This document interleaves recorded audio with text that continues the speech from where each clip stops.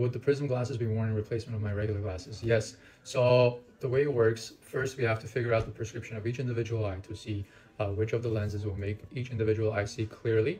And then, in addition to that, we look for the misalignment. We add the Prism to that prescription, and it corrects the misalignment as well as the clarity of the vision in each individual eye. So every single prescription pad has a place for a sphere, cell, axis, and has Prism. And most optometrists fill those first 3 boxes, but they leave that last box empty.